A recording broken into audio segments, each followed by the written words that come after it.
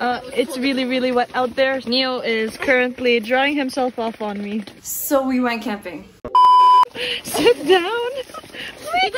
In Ottawa, we had the time of our lives going camping for 4 days, 3 nights with 2 platforms for 4 people. We canoed there, canoed back. It was backcountry. The weather was supposed to be 25 all 4 days. We had a lot of surprises. I captured so much stuff while we were camping, and honestly, I want to go through it all with you guys. We had our food, we had a big cooler, we had propane gas.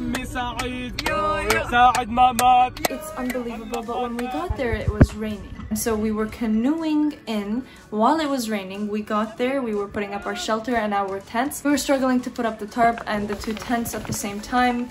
It was crazy, it was so hectic. You go to the service shop, you pick up keys and your paddles and your life jackets, and you park your car where the canoes are. You pick up your canoes and you put everything in it. They give you a map for all the campsites that are around. There's a lot of campsites, but they're all far away from each other. There's a bunch of platforms. We were in platform number 17 and 18. It was great, it was a great time. But we got to the place where you park your car and you pick up the canoes at 6:30. We arrived at our campsite at 7:15. It was getting a little dark, it was raining, as you can see. It was crazy. We had our headlamps and our flashlights on. We arrived and it was like, look at that, this is a completely different day. It really did rain. We had to focus on keeping the land onto our left. We hug it as we go past the islands and we get to a small peninsula kind of cutting into the water. Go diagonally from there, and that is where we would be arriving into our campsite. We had 2 canoes. It would take us 40 minutes if we were all paddling and being powerful and not wasting any time. It would take us like 35 to 40 minutes. We had food, our shelter, a dog, everything, the propane gas. We had everything with us. We were hoping to God that we would not flip. Thankfully, we actually didn't flip, but it did take us a while because it was the dog's first time on a canoe, and so one of the canoes had only 1 person steering and paddling from the back. Our wonderful leader slash chef cooked us up a paella. It was delicious. We were working.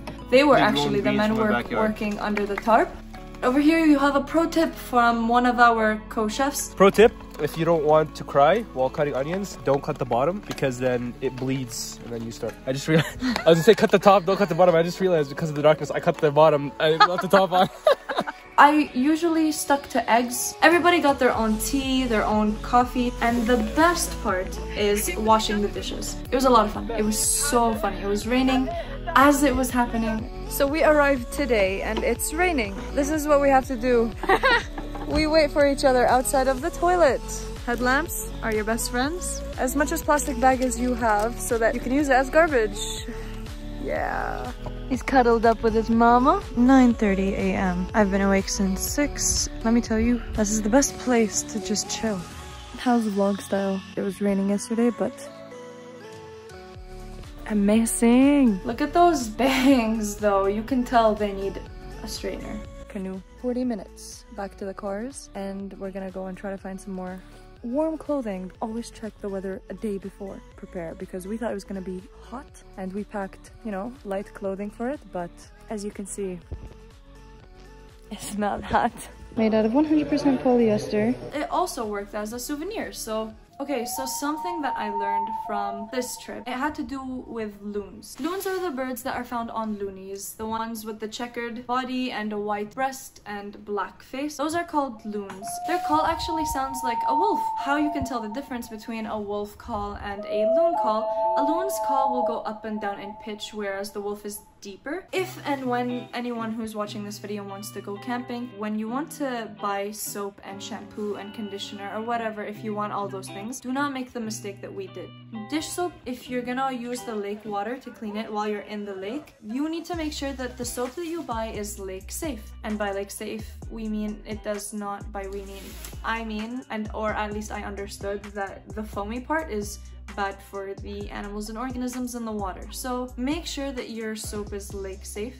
If you're gonna shampoo in the lake, that needs to be lake safe as well. But most shampoos, like the ones that we got from Lush, we bought, I would love to be sponsored by Lush, but anyway, we got some toothpaste pills.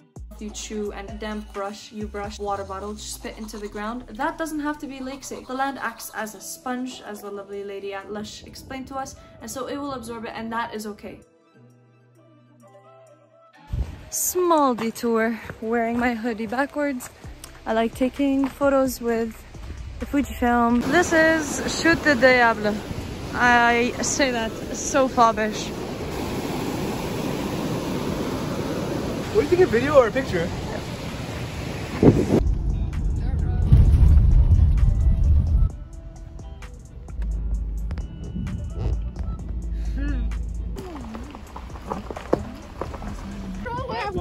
We tried to be smart. Hold on. We are so not gonna let you win.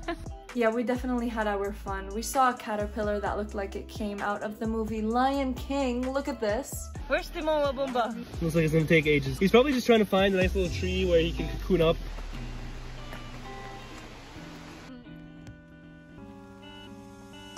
We made it. Some of us barely made it. Me. This is where everybody is currently. Right now, everyone's on top of me. Are you kidding me? So worth it. I was dying on the way up. I'm not gonna say anything motivational. You can't see what I'm seeing. So beautiful. Such a beautiful experience.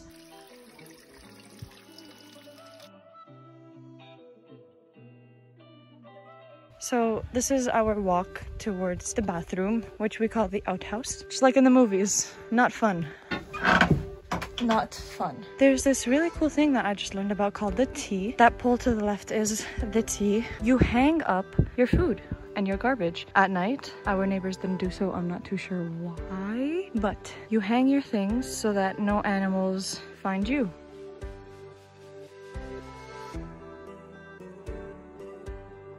This is what I carried here. We use these to cover them. My black one is right here, so that if it rains, nothing gets wet. We got these to sleep on. These are the coolest things ever. You put everything in here, and you put it in your canoe, and you're good to go. Lifesavers. Small, compact, put them in the car, good. Propane gas thing. You can cook off of that, or cook off of this. Whatever you like. Over here, we've got a beautiful tarp that you saw us put up while it was raining the first day. These lanterns will save you at night. We go that way. We are leaving and it started raining. Pack our bags with these. The tents are gone. And we are ready to go canoeing in the rain. And it currently is pouring. Pouring rain.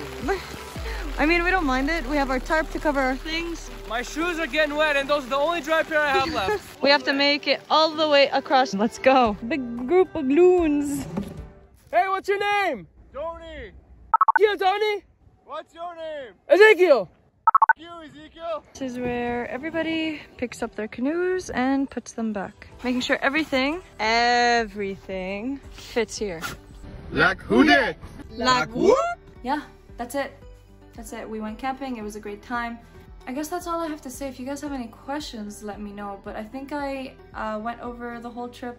By the end of the trip, the dog was doing really well on the canoe. That's it.